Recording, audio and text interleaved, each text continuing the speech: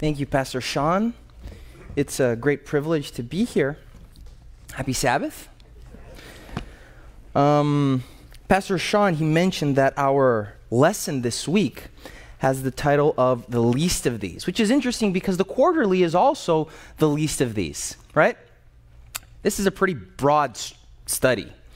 Honestly, each one of the days of the lesson this week could be a series of sermons, right? But we're called right now to have an overview of this, and I'd like to begin just saying that I feel that the lesson up to this point has been a build-up to this moment. The lesson has been a build-up. And what comes after this week's lesson is also an aftermath of what it means to be a citizen of the kingdom. We've seen that God created a perfect world, and that was the first lesson. He created a perfect world, a world of harmony, a world where the relationship between humans and God and humans with one another was a perfect, balanced relationship. We saw also that relationship was broken, the relationship with God and the relationship with each other, that was broken by something called sin. And we've been seeing how God has planned and has tried to restore those two relationships with each other.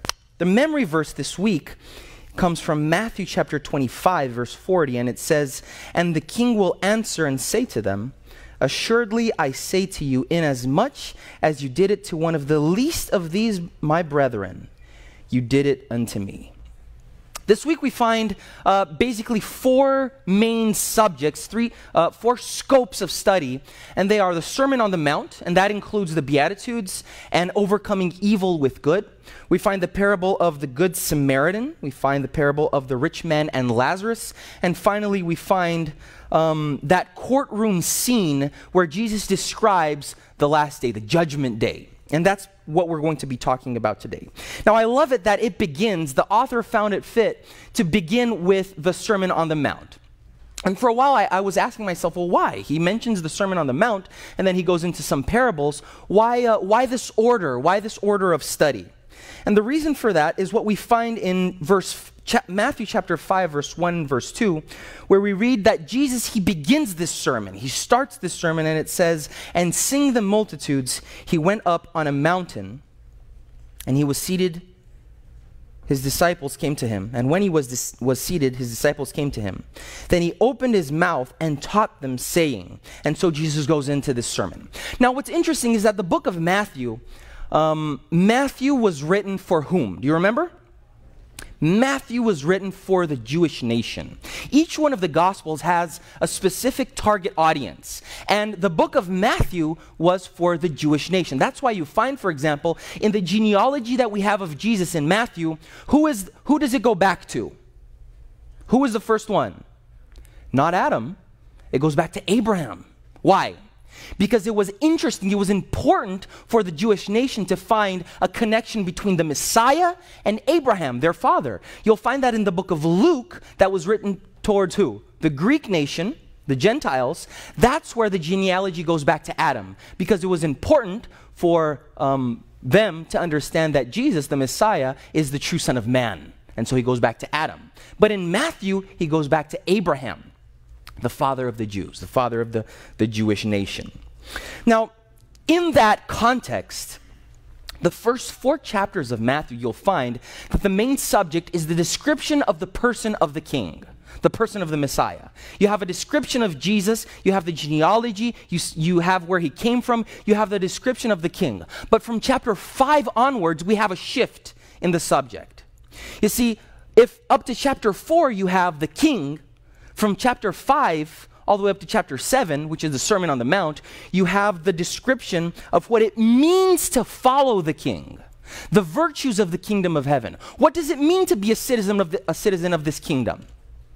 So while in the beginning you have the king, then there's a shift to what it means to follow the king. Who is this king? And the logic is clear. Those who accept him, they must know him. Those who accept Jesus must know who Jesus is. And here in the Sermon on the Mount, Jesus appears as a new Moses, and this was important for the Jews to understand this. Jesus appears as a new Moses. He is bringing a new Exodus, freedom from sin.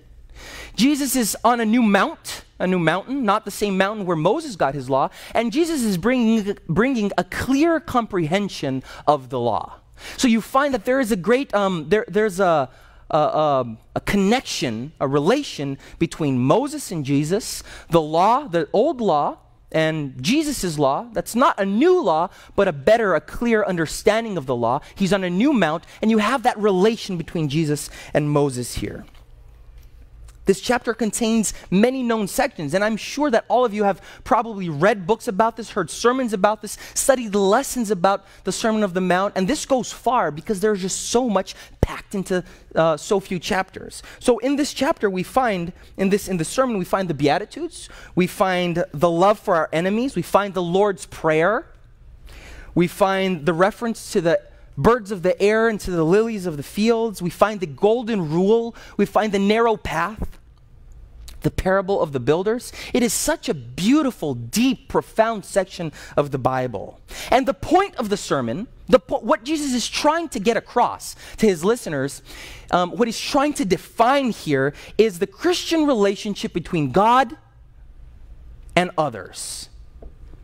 The relationship between Christians and God and Christians with each other. That's the point of the sermon.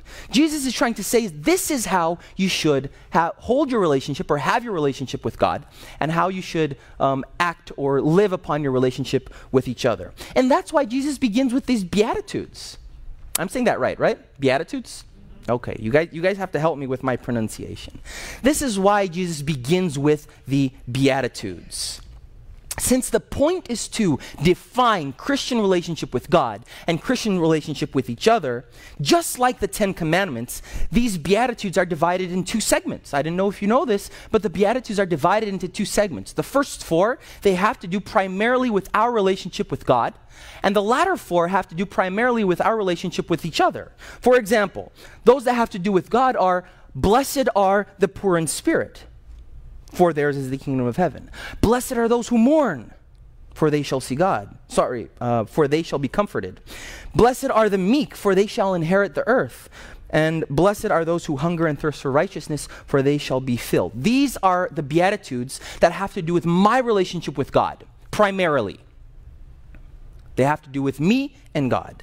And the latter four, blessed are the merciful, for they shall obtain mercy. Blessed are the pure in heart, for they shall see God. Blessed are the peacemakers, for they shall be called sons of God. And blessed are those who are persecuted for righteousness' sake, for theirs is the kingdom of heaven. These are the virtues, the Beatitudes that have to do with my relationship with others around me, my relationship with people around me. So you can see that. Blessed are the peacemakers. Who does that have to do with? Me and the world around me that is in chaos. So the Christian who acts as a peacemaker, who brings peace to a hostile work environment or a home filled with anger and strife. Someone who brings peace is promised that theirs is the kingdom of heaven. So you see how these, just as the Ten Commandments have to do with me and God and me and my neighbor, these Beatitudes have to do with me and God and me and my neighbor. These 8 characteristics, they identify Christians. Actually, they form up the profile of what it means to be a Christian. Now, differently from the spiritual gifts, and some people compare them, the Beatitudes with the spiritual gifts, differently from the spiritual gifts, where the spiritual gifts, they're given just a few to each person. So we find in the Bible, in the New Testament, where it says, to some it was given the gift of what? Of evangelism. To others it was given the gift of prophecy, and others have the gift of healing, and others have the gift of speaking in tongues. So the Christians, us, we receive one or the other. Some have 2 or 3, but rarely you'll find someone that has all the spiritual gifts. I've never met one. And that's good that it's like that. It's good that each one of us, we're good at something different. But when it comes to these virtues, these 8 characteristics of what it means to be a Christian, you can't have a Christian that is a peacemaker, but a Christian who is not pure in heart.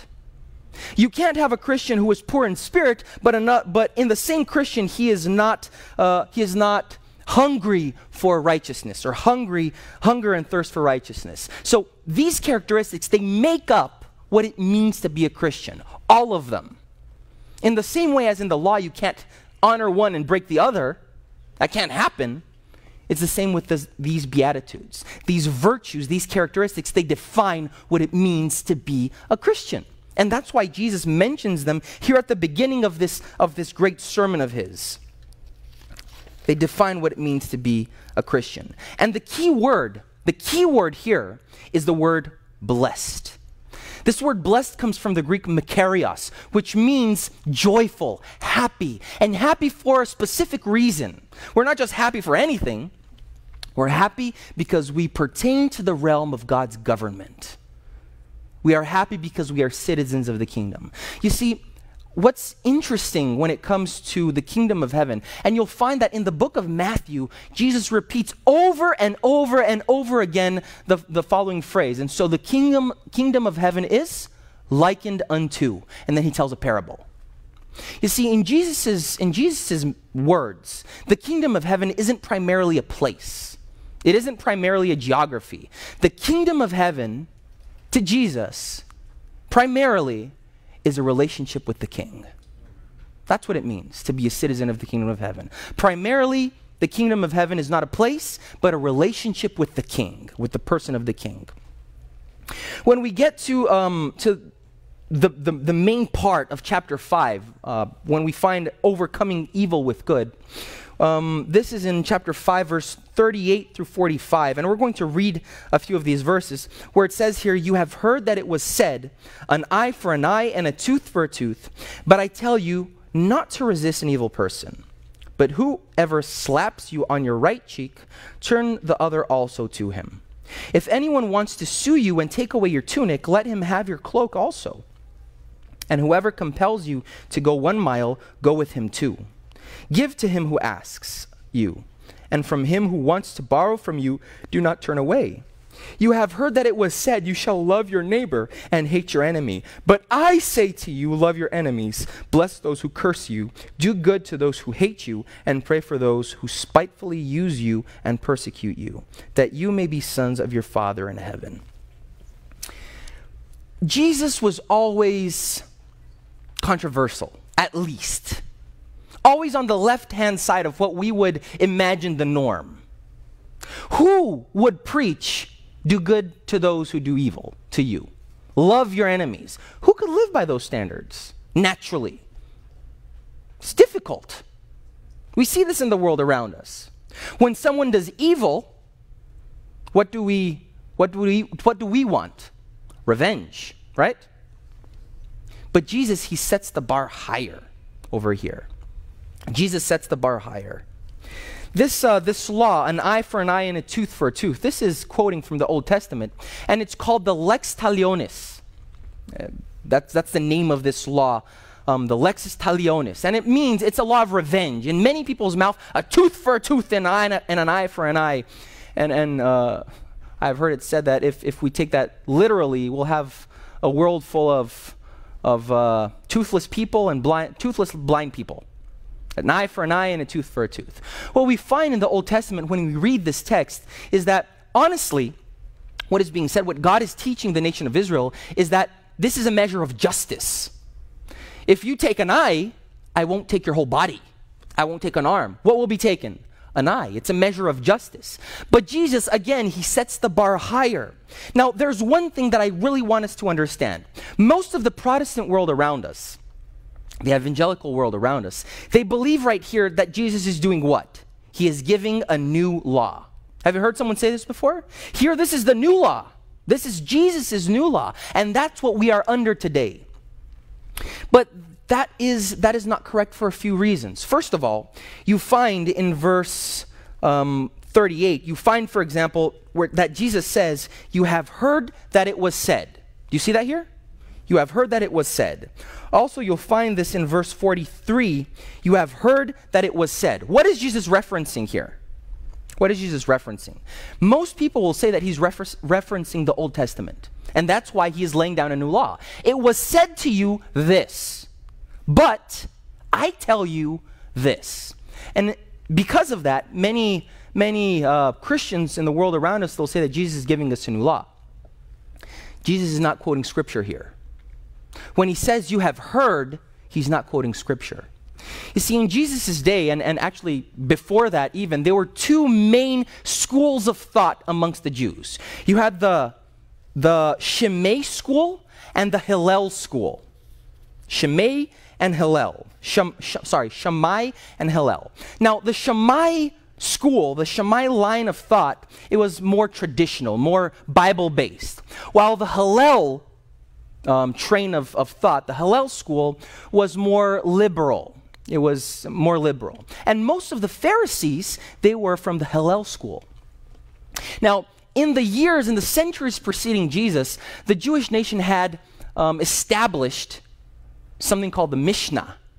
And the Mishnah were a series of laws that protected the main law, the main code of the Bible.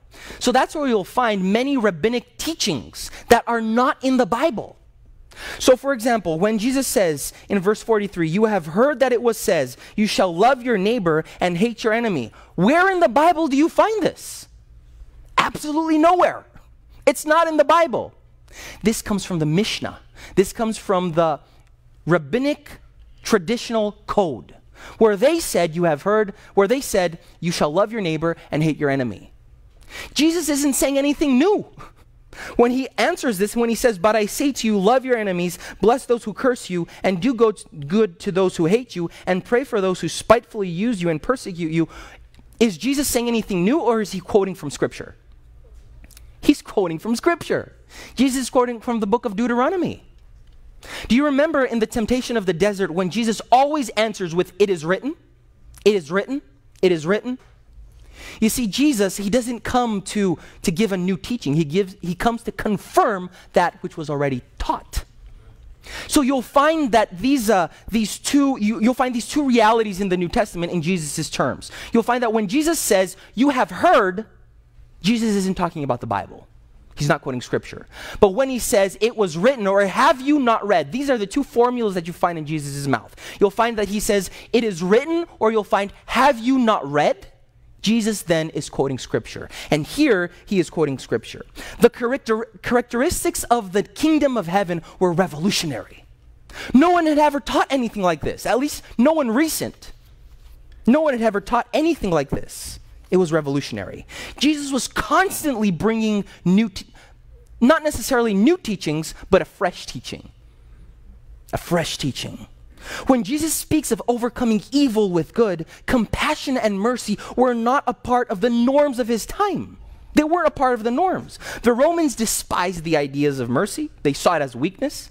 The Jewish nation, the Jews, they dreamed of what? Revenge against those who had wronged them. The religious class, the Pharisees, they dressed themselves up in their own rigid, severe, rigorous self-righteousness.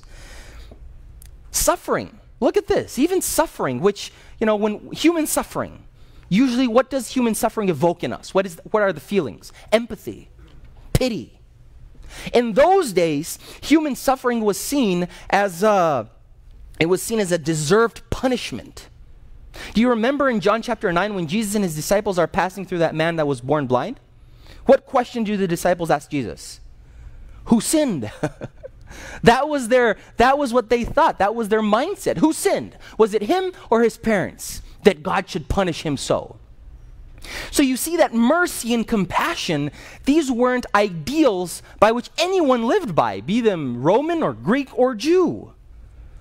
But here Jesus describes that the citizens of his kingdom are those who defeat evil with kindness.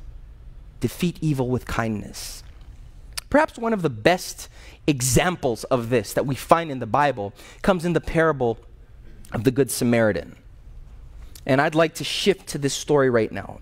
This is found in Luke chapter 10, verse 25 onwards. I'm going to read the first two verses, 25, 26, and 27. The first three verses, 25, 26, and 27. And this is what we read here. And behold, a certain lawyer, and the word lawyer here can be translated as an expert in the law. Okay? A lawyer, expert in the law. He stood up and tested him, saying, Teacher, what shall I do to inherit eternal life? And he said to him, What is written in the law? What is your reading of it?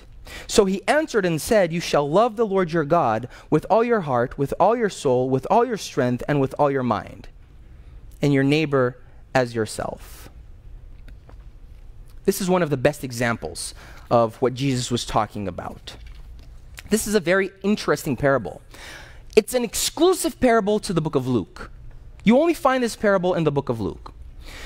What's interesting is that you also find that there are a few connections between the character found in this parable and the author of the book. Both were Gentiles. The Samaritan, he wasn't Jewish. Luke wasn't Jewish. Luke has the distinction of being the only non-Jew Jewish author of the New Testament.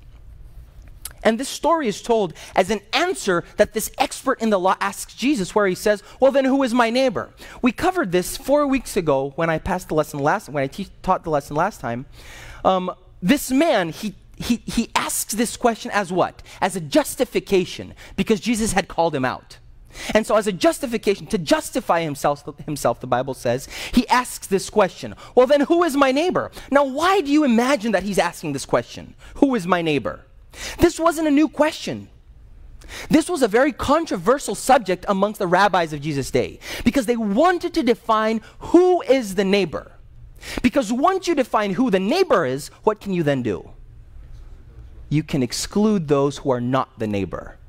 If I can define who my neighbor is, then I know who is not my neighbor. And if I know who is not my neighbor, I know who I have to treat well and who I can neglect, who I don't have to care about. So Jesus tells this story. He doesn't answer the question outright. And this was Jesus' way.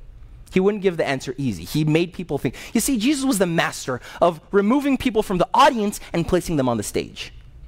Jesus was a master at that, at exposing people's wrong thoughts and teaching them, helping them understand what was the truth of the kingdom of heaven.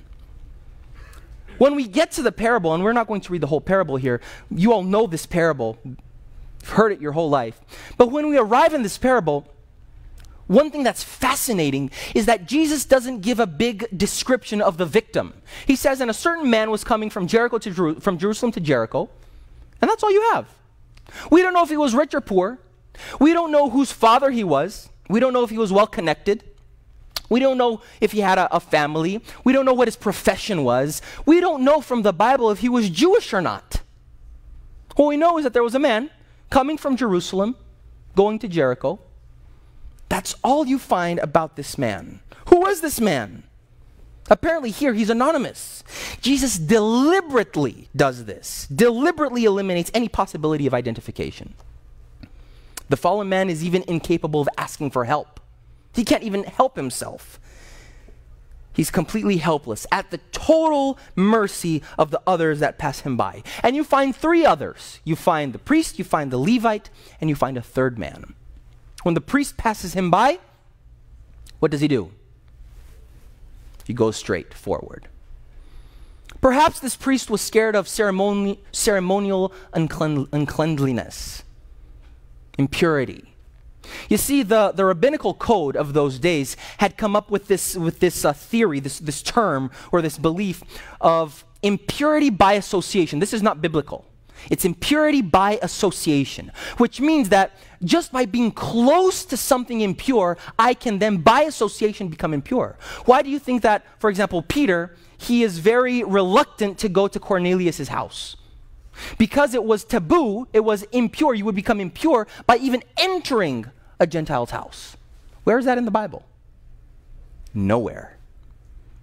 That's rabbinical teaching. And so this priest, perhaps afraid of becoming impure, and he who was holy, he had to do with the temple and the sanctuary, he didn't want to become impure, and so he passes by. We find a second person here. Who? The Levite. The Levites were a second class of clergy. They had responsibilities also in the temple and in the major cities. They were very religious. They were a religious tribe. This man, this Levite, he also passes by. Perhaps this was one of those Christians that sees suffering and he says a word of prayer. Oh, dear Lord, please have mercy on his soul. But he continues on. Oh, Lord, please have mercy on his soul. But he continues on. Maybe scared of the bandits. This was a very dangerous area. All right, the path from Jericho to Jerusalem was a path of about 17 miles of distance, and it was full of ups and downs and caves where many bandits, it was called the bloody path. just for you to see, the bloody path, because it was so dangerous. So perhaps this Levite, afraid of the bandits, afraid of anything that might happen to him, he walks on by. Now, this third character that appears in the story, Jesus' listeners, they were expecting that this character was a lay Jew, a lay Israelite. That's what they were expecting. That would make sense. A layman Israelite, someone who had no ties to the religious establishment, nothing, but was a good man. That's what they would expect. But the text says, it tells us here, a certain, what? Samaritan. And here, my friends, we lose the strength of the illustration. We lose notion or the idea of the illustration because we can't, today, 2,000 years later, we have a hard time truly understanding how great the hostility between these two nations was. And if you just want to see what I'm talking about, when I say the word Samaritan, what do you think of? What's the word that comes to mind? Good. Good. That's what you hear. Oh, he was a Samaritan. If someone says that today, oh, he was a Samaritan, what does that mean? He was good. He did something good because he was a good Samaritan. But in those days, good and Samaritan were the last thing anyone would ever imagine about Samaritans. The Samaritans, just for you to understand, the Samaritans, they were a hybrid race. They were a mixture of the Jewish nation that had been exiled and all the other pagan nations around them. They were cursed publicly and in synagogues. They could not be accepted as proselytes. They could not be converted to Judaism. They had no part in the resurrection or in the eternal life. They had no part in this. Their witness was not acceptable in a court of law. Their food, eating their food to an Israelite, it was worse than eating pork. Their women were considered impure. They could not become responsible for an Israelite orphan. These were the Samaritans. Hated. And he is who Jesus uses as a perfect example of love. He's the only non-religious of the story. The only one. He had every reason to turn away. Every reason. But he decides to become involved. And Jesus adds details to this story. Jesus says that this man used his own supplies to treat the victim. Jesus says that he used his own animal to transport him. The story tells us that when he arrives in the inn, he pays from his own pocket. He pays for this man's days in the inn. And he tells the owner of the inn, look, if he uses anything more, if there's any other expense, I will pay from my own pocket. My friends, this is not mere humanitarianism. This is Christian love. This is what Jesus was talking about. This is not mere humanitarianism. And Jesus ends the parable with that first question, the question that was given to him, who is my neighbor? But Jesus twists it a little, Jesus changes that question a little bit. Because if that question, who is my neighbor, is a question of exclusion, Jesus' answer or Jesus' question back to the expert of the law is a question of all inclusion. Because Jesus, he changes the subject of the question. Who was the neighbor of him who fell? That is how Jesus gives the question back. Who was the neighbor of him who fell? Do you see how Jesus changes the question? To Jesus, the neighbor is not the object of the deed. Understand this. To Jesus, the neighbor is not the object of the deed, but the subject. It is he who practices the deed. The neighbor is not he who receives the good deed, but he who practices it. What does that tell you? Is the question, who is my neighbor, the correct question? No. The true question is, well, who am I the neighbor to? Do you see the change in the question? It's not someone else that is my neighbor. I have to act as the neighbor. I must be the neighbor. That is what Jesus is teaching here. How to overcome evil with good. This man had everything to turn away, but he becomes personally involved. An example of how God treated us, this world, where he became personally involved, personally responsible for all of us. Amen? The next story that we find, the next parable that we find in this week's lesson, in the least of these, is the parable of the rich man and Lazarus. And this appears in Luke chapter 16. I like that these different parables, they appear in the book of Luke. My name is Luccas, and my father gave me this name because of the book of Luke. he was studying the book of Luke for his thesis, and he was studying everything that was happening here, and he became mesmerized with Luke, and that's why my name is Luccas today. So I find interesting that these different parables, these parables that you only find in Luke, these are the parables that you only find in Luke. If I could rename this parable, I would rename it as the neighbors who never met. The rich man and Lazarus, the neighbors who never met. This is quite an exclusive parable because, amongst other reasons, this is the only parable where you find that Jesus gives a name to one of the characters. Did you know that?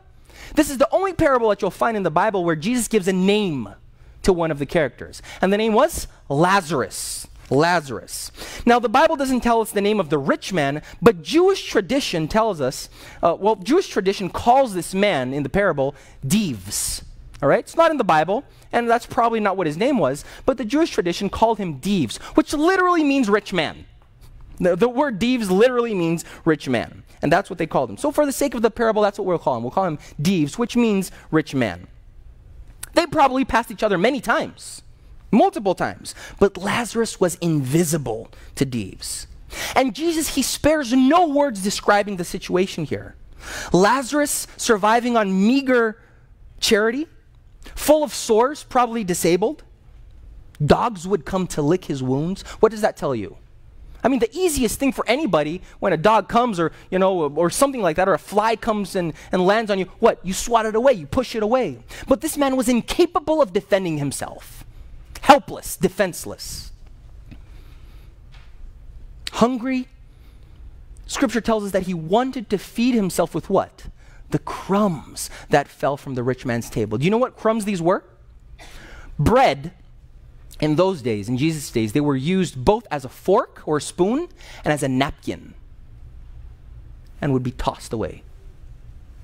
This man desired, he longed to fill his stomach with what? The napkins used by others at the table. Now, many people have tried to use this parable to defend their idea of the immortality of the soul. You've probably heard this, right? Many people use this parable to defend the idea of immortality of the soul. But there are a few serious problems with this, that someone would have to navigate through these problems to actually, use this parable for that reason. For example, Romans 6:23, all of you know this, the wages of sin is what? Death. Does the Bible tell us that the wages of sin is life in hell? Is that what the Bible's saying? The wages of sin is life in hell? No. The wages of sin is death. And the right next sentence, the following sentence, is that the gift of God is what? Eternal life. The gift of God is eternal life. So here, eternal life and eternal death are placed in a contrast. Otherwise, we would have both kinds of eternal life. Eternal life in heaven and eternal life in hell. But does the Bible teach that? Of course not. Of course not. That's not what the Bible is saying here. Maybe another problem with this interpretation would be, what kind of heaven is this? Is it possible, would it be possible for me to arrive in heaven and then just look over this chasm and on the other side see my loved ones suffering? What kind of heaven would that be? If I would get there and I would see perhaps a brother or a sister or someone that I love, they're suffering, burning for all eternity. What kind of heaven would this be? I don't know if I would want to go to this heaven. Would it be possible, for example, for me to take a piece of bread and throw it over the chasm for someone that's in hell? Would it be possible for me to wet my finger and let them lick it for water? What kind of heaven would this be? No, friends, Jesus here, he is speaking figuratively. It's figurative language taken from the common notions that had penetrated the Jewish post-exile Judaism under Greek philosophy. That's where this story, this notion comes from. And Jesus corrects it, but Jesus uses it. And basically what Jesus is saying here, basically what Jesus is using this story for, is to teach us a very basic lesson. We have one life to serve. Only one life. The chance that we have to serve is here and now. Right here, right now. And that is while we are alive. That is the story that Jesus is trying to convey. The good we must do, we must do now while the door of life is open. The cynics might have laughed at Lazarus. You know what Lazarus means, the name? My God is my help, or the Lord is my help. God is my help. That's what the name Lazarus means. And cynics might have laughed. Look at Lazarus here suffering. And this is an emblem for another Lazarus, is it not? Who also died. The cynics might have laughed at Lazarus. God is my help. Maybe not at Lazarus, but at his God. Where's your God, O Lazarus? That apparently is helping no one. There are millions in the world suffering. Where is your God? The problem here, my friends, is not with God. The problem is with his so-called stewards, humans. That's where the problem is at. You see, God created a world with enough sustenance for all. Did he not? But one thing that God did not create was a world with enough sustenance for the greed of all. While around 850 million people every year suffer from chronic undernourishment, approximately 1.3 billion tons of food go to waste every year. 1.3 billion tons. About 1/3 of all food produced for human consumption, which amounts to about $1 trillion, every year goes to waste. The problem is not with God. The problem is with his so-called stewards, humanity. And that's why Jesus, when he's talking about the least of these, after introducing the virtues, the characteristics of his citizens, of the citizens of his kingdom, after exemplifying through these parables and many others what it truly means to love your neighbor, to be a citizen of the kingdom, Jesus then describes this courtroom scene. This appears in Matthew 25. We're going to read verses 35. And it says, for I was hungry, 35 through 40, for I was hungry and you gave me food. I was thirsty and you gave me drink. I was a stranger and you took me in. I was naked and you clothed me. I was sick and you visited me. I was in prison and you came to me. I was naked and you clothed me. I was sick and you visited me. I was in prison and you came to me. Then the righteous will answer him saying, Lord, when did we see you hungry and feed you, or thirsty and give you drink? When, Lord, did we see you a stranger and take you in, or naked and clothe you? Or when did we see you sick or in prison and come to you? And the king will answer and say to them, assuredly I say to you, inasmuch as you did it unto the least of these of my brethren, you have done it unto me. What's interesting here, and please bear with me because this becomes kind of tricky. What's interesting is that the final test of religion, at least here, is not religiosity, but love. You see, Matthew 25, Jesus brings us a judgment scene. Jesus is sitting upon the throne. The nations of the world are brought before him. And on that day, the question will not be, we don't see this here in this judgment scene described by Jesus, the question will not be if we believed. That's not what it's saying here. But if we loved, and please again bear with me, don't believe that I'm teaching here a kind of, salvation by works.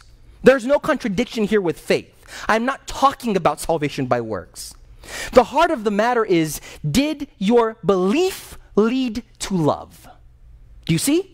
Did your belief lead to love? In the end, it's not ultimately what I believed in that saves me, but if what I believed in was capable of transforming me. Do you see? It's not ultimately what you believe, but did what you believe, was what you believe capable of changing you, of transforming you? That is what Jesus is saying here. Belief becomes faith at the point of action. Belief becomes faith at the point of action. It's not enough to believe. Satan believes. Belief becomes faith at the point of action.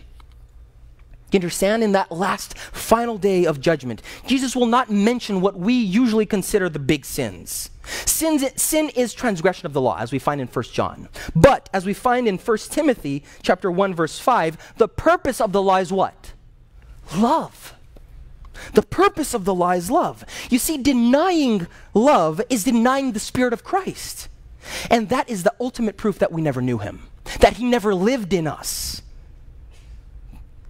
Denying love means that he never inspired our deeds. He never motivated our lives. Despite our great religious pretensions and our great religious speeches, denying love that I have lived in myself, for myself, and only thought of myself. And so it will be in the end. In the presence of the Son of Man, his humanity will judge our inhumanity. That spectacle will be terrible. When his burning eyes penetrate through all those false pretenses. When those that lived as if Jesus had never lived, will feel naked under his gaze, without any masks or hiding places. And there we will meet once again with those who either we loved or those who we neglected, who we ignored, who we treated with contempt. No witnesses will be necessary, no accusations. The words that will be heard that day will not come from theology, but from life. Not from the church, not even from the Bible, not from religion, but from those who crossed our path through life. From those who we gave out cups of water, that we visited, that we clothed, all in the name of Christ. I'd like to end with a text coming from Isaiah chapter 58, verse 6 and 7, and this is what it says. Is this not the fast that I have chosen? To loose the bonds of wickedness, to undo the heavy burdens, to let the oppressed go free, and that you break every yoke? Is it not to share your bread with the hungry, and that you bring to your house the poor that are cast out? When you see the naked, that you cover him and not hide yourself from your own flesh? You see, sometimes, my friends, we become so preoccupied with something called orthodoxy. Do you know what orthodoxy means? Correct belief. The word orthodoxy means correct belief. We become so preoccupied with orthodoxy that we forget something called orthopraxis, correct behavior. The correct praxis. We forget orthopraxis. Which is why this prophet here, he severely rebuked the Israelites of the Old Testament times. And these were people very similar to us. These were people that were very interested, they found it very important to follow the correct day of worship. The day of rest, the day of atonement, the cleansing of the sanctuary. They were very zealous about the health code, but so much so that they forgot about orthopraxis, about how to treat the poor, how to treat the widows. And you see that the terminology used in Isaiah is the same that Jesus used? Clothing the poor, giving them food, giving them water, visiting them, harboring an orphan. That's the terminology here that Isaiah uses. The final exam will not be based primarily on our orthodoxy, but our orthopraxis. That is what the lesson taught this week when it comes to the least of these. It exemplifies all these things. That's the time that we have for today. I would like to thank you for joining us here in the local church. Also, thank you that joined us through the internet. And we'll be waiting for you again at next week's Sabbath School Study Hour. May God bless you.